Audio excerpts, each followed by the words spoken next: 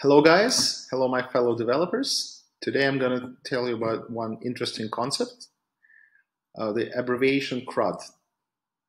I bet you've heard a bit about it before, maybe you hear it every day. The CRUD stands for Create, Read, Update, Delete, which is the basic set of operations which one can perform over a database.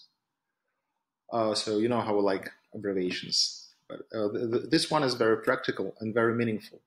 So Flatlogic also has to offer an interesting, innovative tool which allows you to create a CRUD application in just a few minutes. So basically, if you need some CRUD application, it's something when users can see data from your database, can add some entries there. The admin can view the list of users, change their statuses, also look into the data. So I guess now I've described like 95% of all business applications. For that, you will need a database, which is a set of tables with columns and references, also a backend, which drives all those operations on the server, and your front end, which works in your browser, and also the protocols like REST, which connect all those guys together. I would say you will need a few days or a week to create such a system from scratch. So there is a better way to do it, to use some automation system like Flatlogic Web App Generator. So in order to create such CRUD app, we go to flatlogic.com. We go to Create App section. Here we have some information, for instance, mentioning the frameworks and libraries available for CRUD.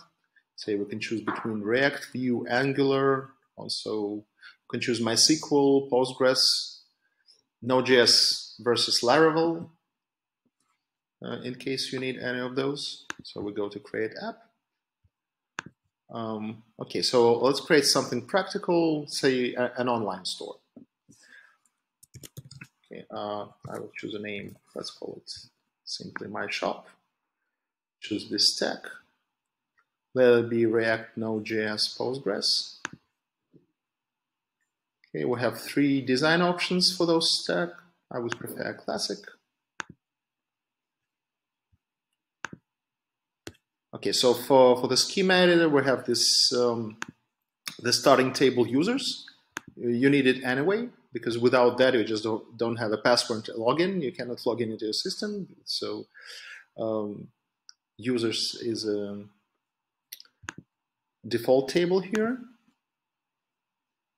We also have a number of preset schemas.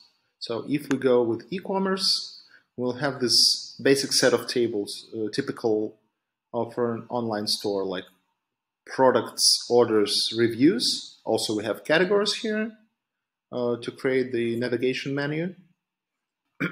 So the generator allows several types for the columns. So beginning from simple string, numbers, dates, which will be rendered as a calendar, Boolean, a checkbox, image uploader, and also relation 1 and relation many, which will be rendered as a drop-down list with autocomplete, also for single select or multiple select. Okay, so later on I'll show you how this schema is rendered into UI controls. All right, so we use this default schema, so therefore it's very fast here. We just click next and we're ready to generate the app. So we review, see that everything is okay, just the way we want it. So we have all our entities ready to create. I think we're done with the generation. So in here we have this demo link. And when we click it, we see the status of our application, which has not been deployed yet. So we push deploy. And so we start the deploy process, which is going to take several minutes because we need to prepare the files, create the domain, the database, and also to build the app. So it's done on our server using npm builder. What we get as the result is this full stack application deployed and working on the server, which starts with the login page. So the database is fully empty. We just have one record in this table users, is the admin account. So we have all the authorization and authentication system implemented here in this app, of course. So let's log in. And we see our admin system. So we can see our products, categories, orders, just the ones we saw in our schema editor for products. Yeah, I've just added this record here. So we see that we can read the data, which stands for the R. We can create a new one. Okay. Let it be some car. It'll be pretty pricey.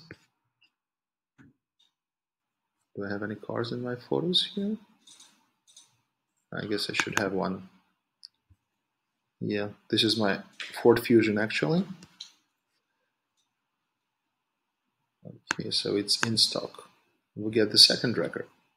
So the C operation done, created.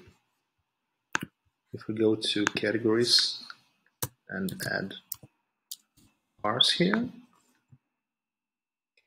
and add another category, say something like Echo. Go to products, so we can update our car to perform the U operation, which is update. So we'll go to categories. Let's assign cars and Echo here. Since my Ford Fusion is a hybrid, I think we can assign Echo category to it. Okay. So the record has been updated. So we can also delete it, of course. You see, you have this confirmation dialog, all the convenience item, everything integrated seamlessly and automatically here. So you just don't have to think about it. So what's most important, I think the winning feature of Flatlogic web app generator as compared to the competition is that we provide full access to the code.